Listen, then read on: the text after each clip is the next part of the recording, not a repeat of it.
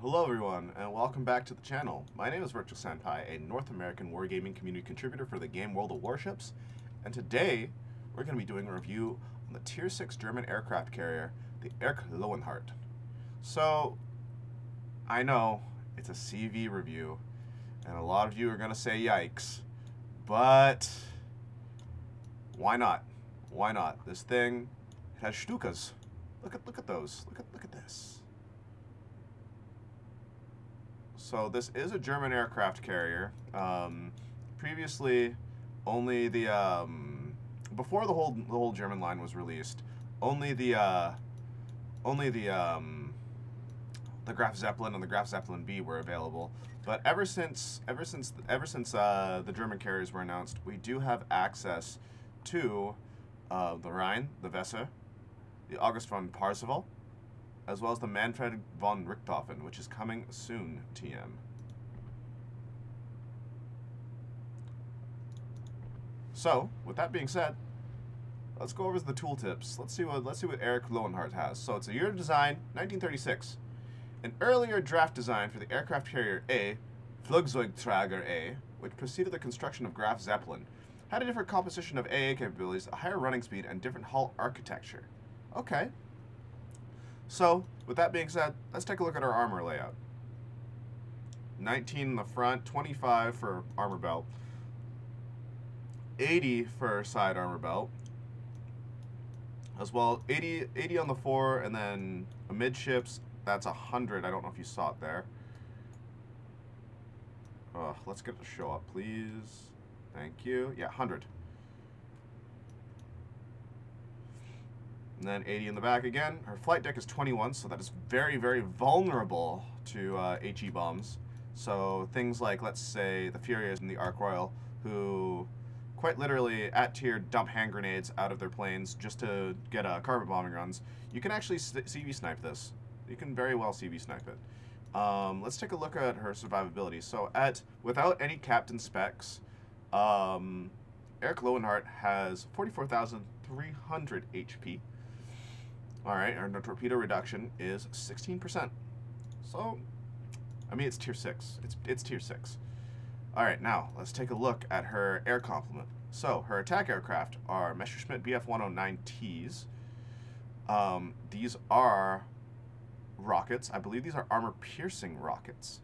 They have 4 in the payload, and I believe you get 6 aircraft per run, so you get 8 rockets, so you can get a potential of 8 citadels out of this. Her torpedo bombers are Junkers Ju-87C Stukas. So these are torpedo bombers. They are more famously known as being dive bombers, but we have them here. So you get 6 aircraft per squadron and 2 torpedoes per attack. Max damage of 42,000. They go 34 knots, not too bad, but again, tier 6. The bombers. Now here's where we get Stukas. So the maximum bomb damage is 12,200. That's a pretty beefy alpha. But that's if you, I'm guessing that's if you citadel though, honestly. You get 2 bombs with 6 aircraft per squadron, HE armor shell penetration. You get 68 millimeters of pen with these bombs and a 71% chance at a fire. It's pretty big. That's pretty big. All right, now secondary armament, 5.3 kilometers. So this is not a Graf Zeppelin clone. Let's be real here. This is not a Graf Zeppelin clone. So let's take another look. You get 105s and 150s. So 105s are up on the deck. You get 1, 2, 3, 4, 5. So 1, 2, 3, 4, 5, and then you have 8x2 150. So you get 4 150s on the bridge on the starboard side, and then you get four sets of 150s on the port side. But take note that you do not get access to the 105s on this side. So no 105s. So if you get into a secondary situation, it's definitely the starboard side that you want to present your 2 people. So let's take a look here at how we would spec this captain. So there's a couple of ways that I've seen this spec, but I want to kind of just see. I want to see it through. I want to see what happens with an IFHE I want to see what the range is for full secondary build. So we have So I just want to take a look at the range here. This is just for ships and giggles, we'll say. So you get a 6.3 maximum range. This is not a secondary carrier like the Graf Zeppelin is. So take a look here, 6.3, 6.3. This is with BFT, AFT, and manual secondaries. Let's take a look at our compositions. We can't put any secondary modules on this, except for this right here.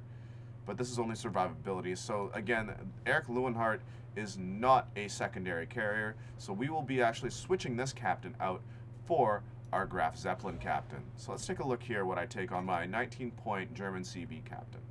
So I take concealment, I take HP, I take aircraft armor, torp acceleration, improved engines to go faster, I take adrenaline rush because you're going to be running into flak, you may as well go as fast as you can, right? Improved engine boost, so we got a 10% increase on that. Air supremacy for resto time of -5% because infinite plane works, right? Great design. And then last gasp. This is big. This is big. Last gasp is always big. It was especially big on carriers like the Indomitable, but this does not have the ability to zoom around, I guess. So we're going to take a look here, and as you've noticed, I've chosen to go with, I should probably end up changing this out for torpedoes because we don't actually have AP bombers. And that was a social media notification. Sweet. But anyways, we're going to upload this anyway. It's a quick and dirty review, guys. But we're going to specialize into our torpedoes here. Exterior, we're going to go like this. But actually, you know what? I completely forgot. We're going to go through the rest of our AA defense. So maximum range of 5.2 kilometers. We got 20 mils, 37s, and 105s. So again, the 105s are going to be your flak. 37s are in dual mounts. And then you have the 20 mils that are just chilling here. Alright, so you have like 8 of them, but then you have 11 dual mounts of 37s, which are right here. And then you have your 105s, which are your dual purpose. Maneuverability, she goes almost 38 knots with the flag on, which is that's pretty speedy. And then her concealment, 11.8, and this is with a concealment. This is with concealment spec captain. So, with that being said, let's go over the flags that I've used. So I'm going full damage, full speed, full defense. All right. So we're taking fire chances as well as torpedoes. What else we're going to be taking is econ flags, because why not? And we do have that special camo on here. So take a look right here. The Iron Cross, which I am quite a fan of. I do like this. I like how it looks. I like how sleek the black is. With the red stripe, it pops. Especially on other ships. The Iron Cross camo on other German carriers, it pops. But anyways, let's take it into a game. Remember, when you're a tier 6 carrier, you can either get the best, which would be a tier 6-7 game, or you get up tiered into tier 8. So remember that. Even when you're up tiered into tier 8, you can get absolutely crushed.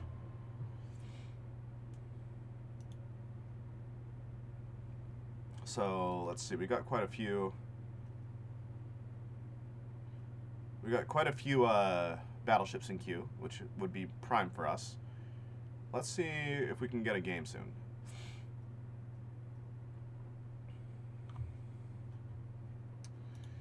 Matchmaking even though we have this many people in queue, matchmaking always takes a while.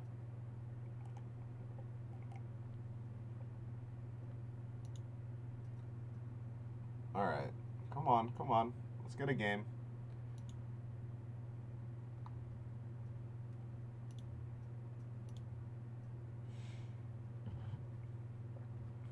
Let's keep going. Man. Imagine, okay, there we go. It almost takes a minute for us to get into a game here. Unreal. But let's see what kind of matchmaking the WG matchmaker has given us. Ooh, we got 5, 6, 7 matchmaking. That is a prime for us.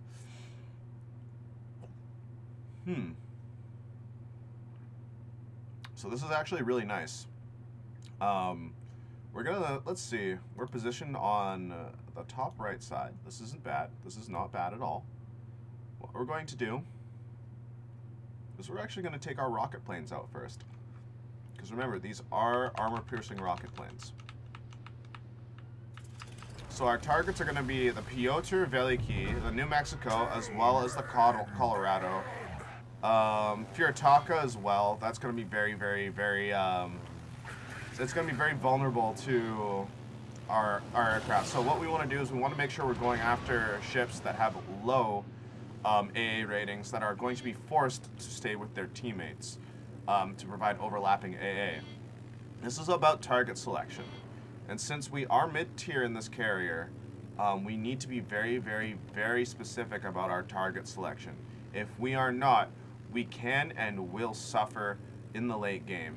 Now, for those of you who haven't played carriers before, I did do a pre-drop there, and you're probably thinking, but Senpai, you just dropped aircraft into the sea. Why did you do that? Well, I'm actually saving aircraft for the late game. So that means I am saving my aircraft so I can get strikes off all game. A lot of people think, oh, this is a good way of saving your air arm, because usually you'll only be able to get 1 or 2 strikes in on a target before the AA damage gets too difficult. So we're going to open up on the Piotr here. I don't think we'll be able to citadel or really pen him here, but we'll try. So it's 3 rocket hits for AP rockets, and we got 2.2 on a battleship. I'd say that isn't too bad, but it's not the most impressive thing. So we're going to take that out again because we did see the Helena.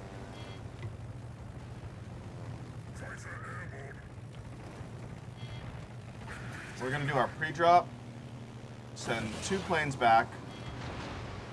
Man, that rocket dispersion just is not the greatest. You know what? I want to get in on this Helena.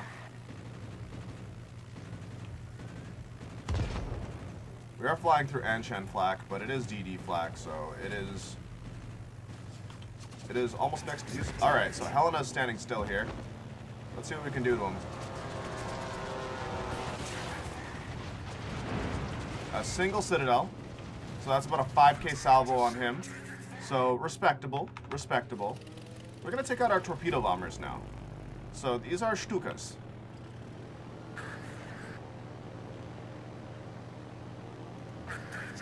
We're gonna drop into an island. So, alright.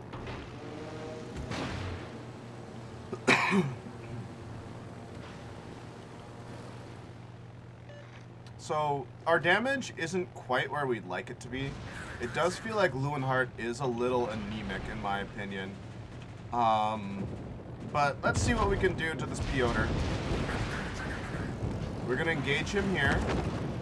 We are getting through a little bit of flak. We have lost an aircraft.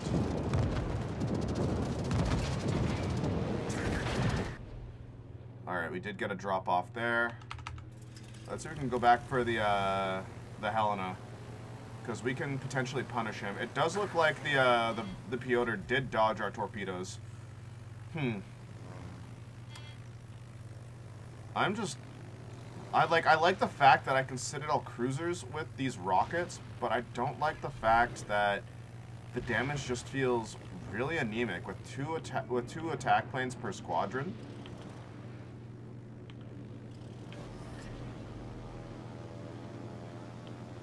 It just doesn't feel right.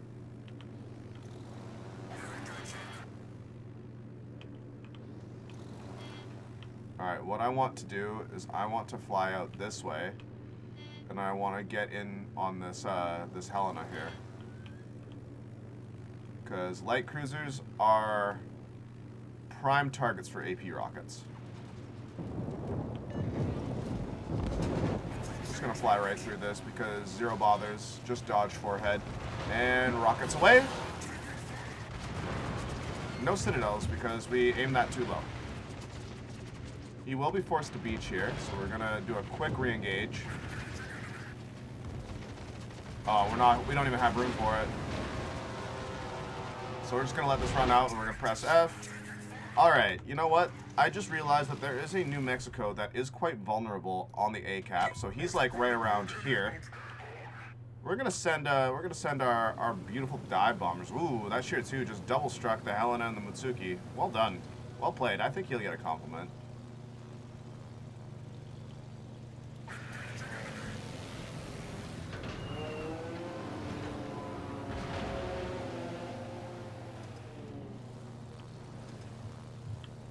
Alright, let's turn this way. Alright. Look at this drop circle. Look how small it can get. I think that's really cool, considering Stukas and their pilots in World War II were extremely experienced and accurate in their bombing. I think that's really cool, and the circle allows you to approach a target from any angle. So let's go right here.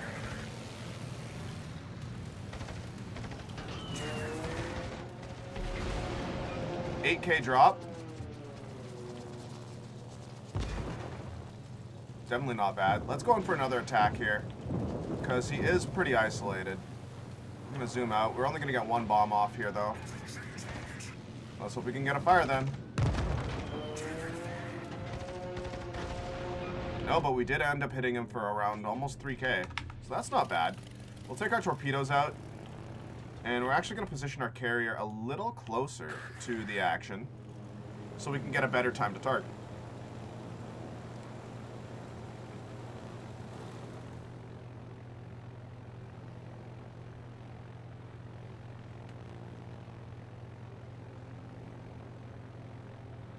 So we do know that this guy did repair, and he is still semi-alone.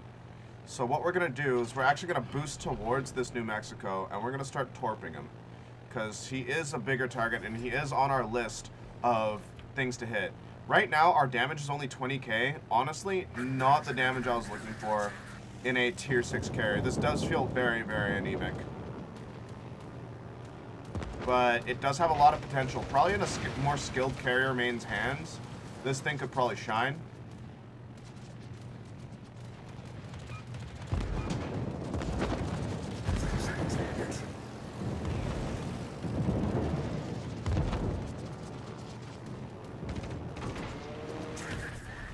So we only got about 4k damage off of that. That was a big feels bad, man.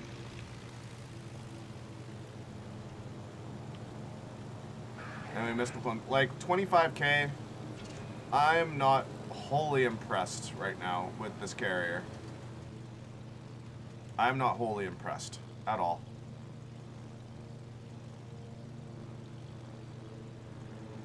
But we're going to go back at this guy because we do know he did DCP. And he is one of the lower AA battleships out there right now.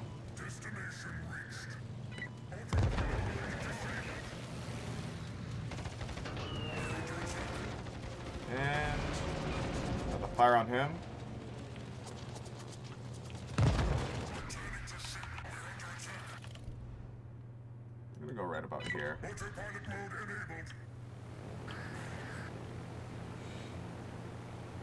And we're going to keep bombing him. Alright, he is not burning anymore, so he did DCP again. Now, the one thing that I'm kind of worried about with this ship is that its ability to deal with DDs might be limited, just because it has armor-piercing rockets.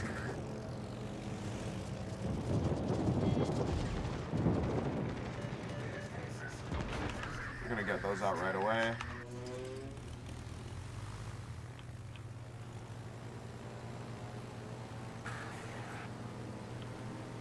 Did get another hit. That's a 3k torpedo hit. Little sad. We only got 32k damage here, folks. This feels very anemic in comparison to other carriers where I would probably be at about 60 at least by now. But our dot management hasn't been the best. Armor-piercing rockets. Only 2.2. Again, very anemic. But then again, we did try to aim high.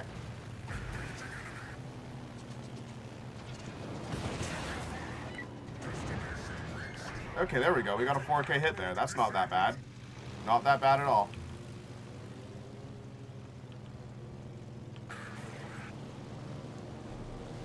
All right, let's go drop some bombs on this dude. He's getting really close.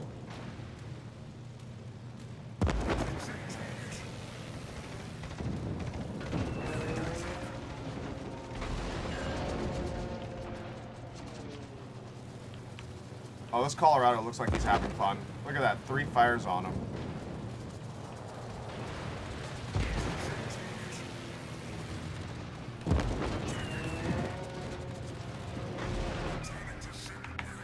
Well, not really, like, we're at 43K right now. This is an interesting game, to say the least. It's just, I feel like I've had no influence on the battle whatsoever.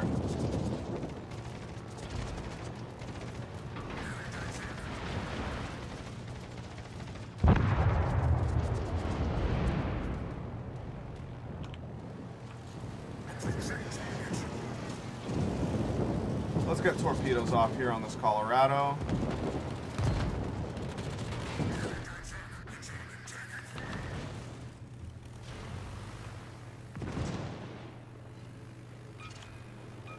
Got a couple hits off there.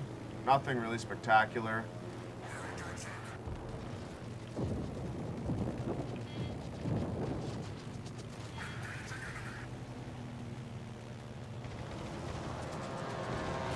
Armor-piercing rockets versus DD? Overpens. Nothing but overpens. We did hit him on the tail end, though, so that might be why. But at the same time, these rockets aren't meant to kill DDs. They're simply not meant to. AP rockets are meant for light cruisers.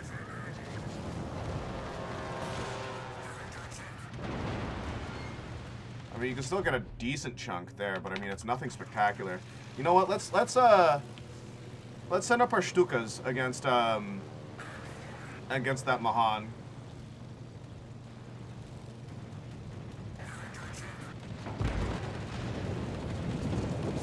Let's see how he feels about this.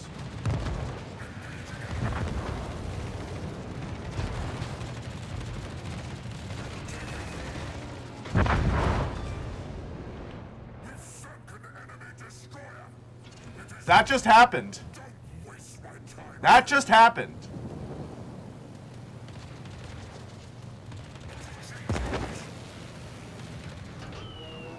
That just happened. Okay, so head pats, chat. Oh my goodness. Oh my goodness. I did not expect that. Totally not scripted whatsoever.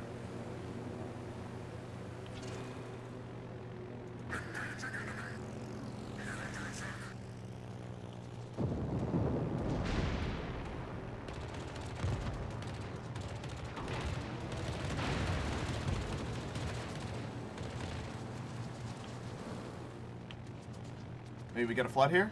Nope.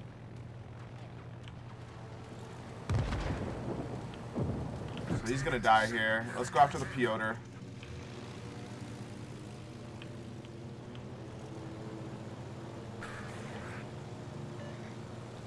Well, this guy should die.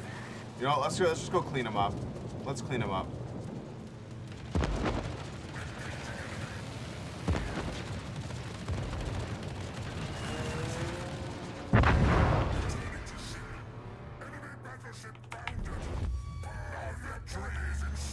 Alright, so there's that. We've got this battle pretty well wrapped up. We're gonna get our carrier into A. Because why not? Win. If you want to win, just win harder, forehead. So now we gotta look for the enemy vessel. So he's gonna be out here somewhere. I would think we're gonna find him floating maybe around the 1 line. Very possibly. We are detected by his fighters right now. So the Visor's right here. Visor, Vesser, either way. It is German carrier, my friends. So, you know, honestly, the Erich Loewenhardt kind of surprised me there with that detonation. That was kind of cool, not gonna lie. But I don't think it can do that consistently.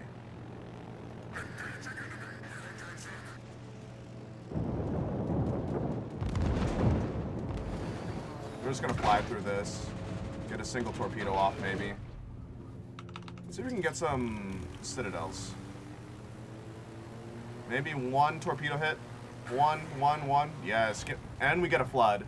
That's actually huge, because considering we never actually get floods in German carriers.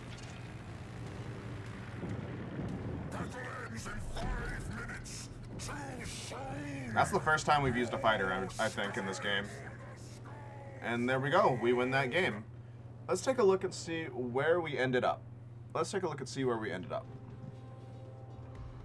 Alright, so we did 77k in a 5-6-7 match, which we kind of had to work for until the end. We actually ended up first somehow, even though I think it's really just because we crushed the Mahan. I think that's the only reason we came first, all things considered. Let's take a look at the detailed report.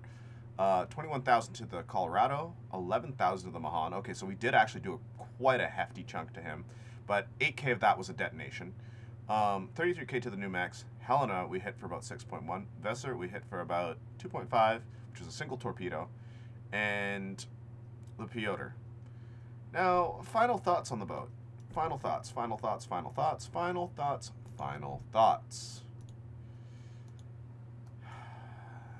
Erich von Loewenhardt. If you're a collector, sure. If you're a collector, sure. If you're not a collector, I just wouldn't bother with it, honestly. I mean, it has decent matchmaking, and it's got a different dynamic from what the line ships have. But honestly, I just think that maybe it can have some carry potential. Maybe if it had a little more dot potential. And I guess the AP rockets can really punch out ships like, let's say, Royal Navy light cruisers, as well as like Omahas, Marbleheads, all that stuff. Like anything that has really light plating on its sides, these rocket planes will absolutely like eat for breakfast. They will destroy them if you can get a good salvo off. But if I had to rank this carrier out of 10, I'd say it's maybe at about a 6.5. I mean, we saw the detonation on that Mahan. We saw that accuracy with the bombs, but honestly, I'm not really sure if it would really be worth your time to invest in this. I mean, if you're a CV player and you're a collector, or both, this would definitely be a good choice. Just to give it a shot, see what's up, see what happens. But to the general populace, I would definitely say that there are better carriers out there for you to learn on or purchase. But otherwise, thank you for watching this review on the Erich Loewenhardt. It's not a bad ship, but it's not a good ship in my opinion. And I really do hope that somehow it gets readjusted, even though it's already been released. But it just feels really anemic, even in mid-tier to high, even when it's mid-tier or top tier. It does feel very anemic. But anyways, ladies and gentlemen, thank you again for dropping by. Don't forget to hit that subscribe button on my YouTube channel. I would really appreciate it. We're trying to get our personalized URL. Or you can find me everywhere on Twitch below. My Discord links will be below. You can catch me during the weekdays starting around 11 to 12 PST. But otherwise, thank you again for watching this review. My name is Virtual Senpai, a North American Wargaming community contributor, and thank you so much for watching. I do appreciate it. Stay safe out there. Good luck and fair seas.